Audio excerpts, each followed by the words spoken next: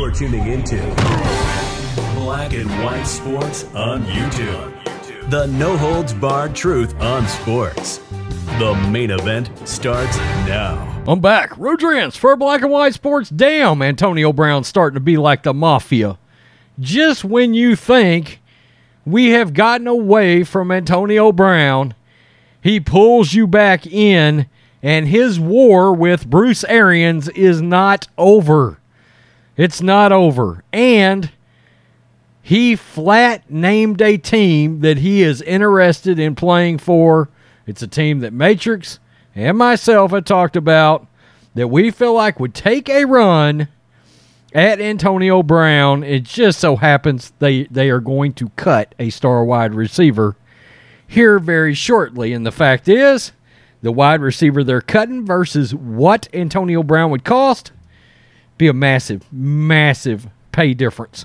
And still be able, provided he gets over this alleged injury he has, would still be a solid addition for a guy that will come into your locker room and promptly blow it up. Let's get to this, because he's saying there was a feud with Bruce Arians dating back to him being in Pittsburgh.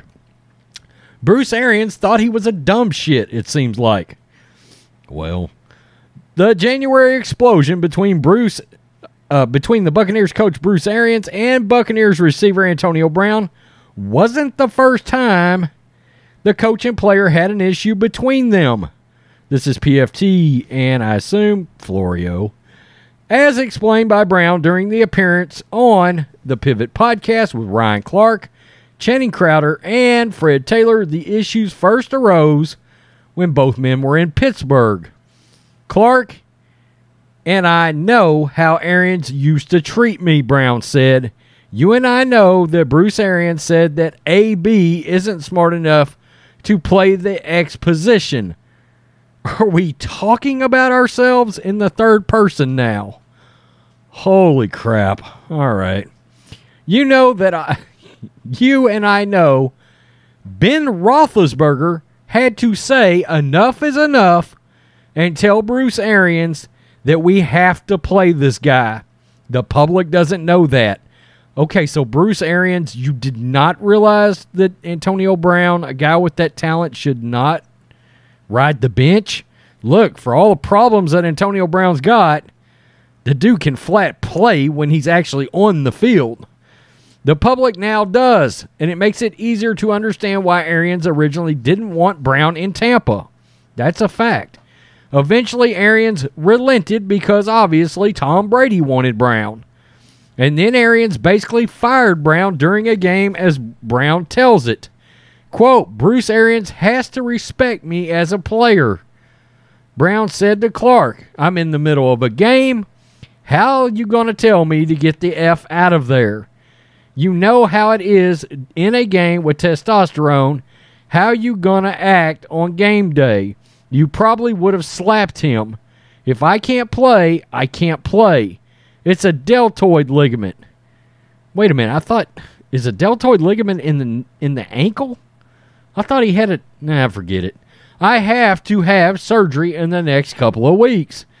I know I make football look easy, and I know I could run 17 or 18 miles per hour, which is not normal with a hurt ankle, but I can't do that over the course of a year. I'd kill myself.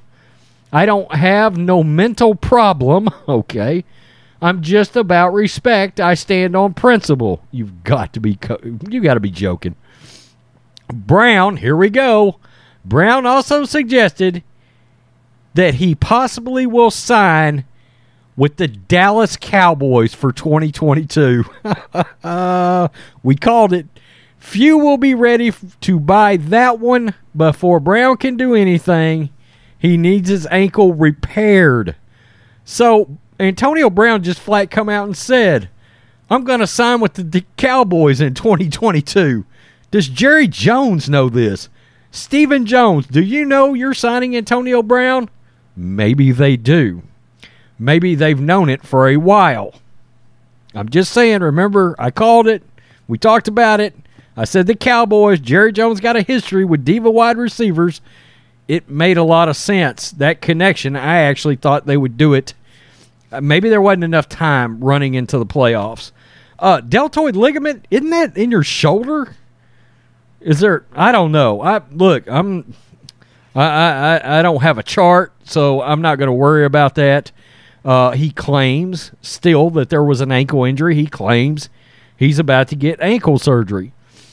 This just goes to show you right here, though, something I have said over and over again. Bruce Arians and Antonio Brown hate each other. They hate each other. You know who Tom Brady likes? Antonio Brown. Lot of friction with the Tampa Bay Buccaneers. I hate to keep going here, but if you look at all the writing on the wall, Tom Brady retired from the Buccaneers. All right. I don't know if he'll be back or not. It depends on what team he can get to. Anyway, the point is Antonio Brown, Bruce Arians couldn't stand each other. Ben Roethlisberger is the one that had to get Bruce Arians to play Antonio Brown. Antonio Brown absolutely destroyed everybody on the field in Pittsburgh. I mean, how many yards does Big Ben have that he owes to Antonio Brown? And look, as on a personal level, like as a person, character, I am not an Antonio Brown fan, but I'm not dumb. That dude can ball when he's on the field, and he's pretty healthy. I don't know. Everybody, including myself, thought he was automatically out of the NFL after this year.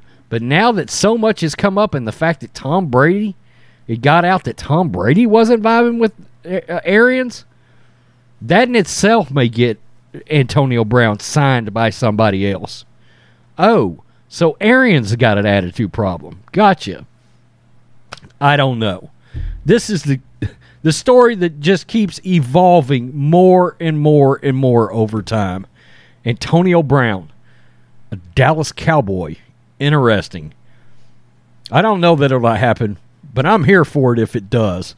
Peace. I'm out. Till next time. Thanks for watching the show. Be sure to like, comment, and subscribe. Be sure to tune in next time on Black and White Sports.